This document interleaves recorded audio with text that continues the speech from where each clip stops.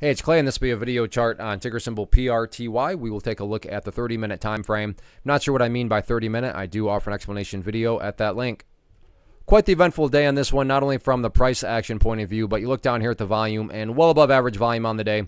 So a lot of eyeballs on this one moving forward. So let's map out some areas of support, and then we can talk levels of resistance. So the first level of support is what I would call the ideal level. When we say, Clay, what would make this chart look the absolute strongest going forward? And that would be if the price could stay up there above $2.40. Now, don't get me wrong. If the price falls below $2.40, I'm not saying the entire chart's destroyed or ruined or anything like that. But yeah, if the price could manage to stay above that level, that would certainly be a great sign of power moving forward. Taking a step back and looking at all this from the bigger picture point of view, that is where the purple line there comes into play, the 50-period simple moving average. Keyword being moving. So because I get it, this line's way down there, the price is way up there.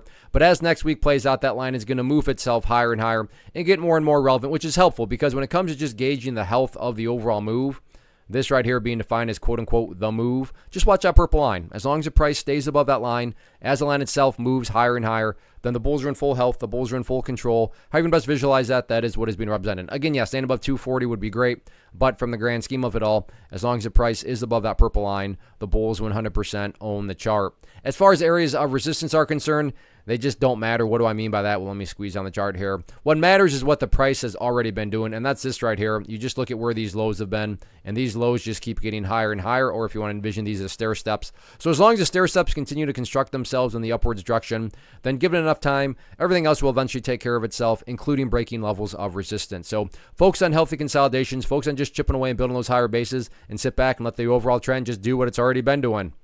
First off, thanks so much for watching the entire video. Real quick, before you go, I want to invite you to a live webinar, web class, training, workshop, online event, whatever you want to call it, but it will be me live revealing to you what I've discovered that has allowed me to transform myself from being an employee to being my own boss, including how I had only one losing day out of 73 days in total.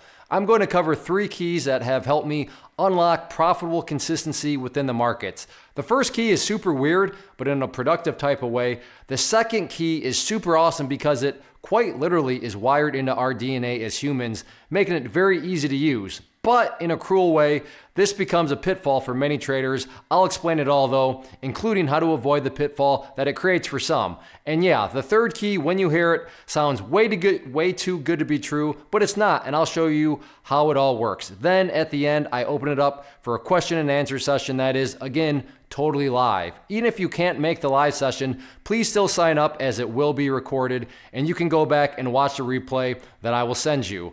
Click the image on the screen or click the link down in the description box so you can get the date and time and claim your spot, which I should note is limited due to the fact that this truly is a live event. If you have any questions, let me know. If not, I'll be seeing you soon.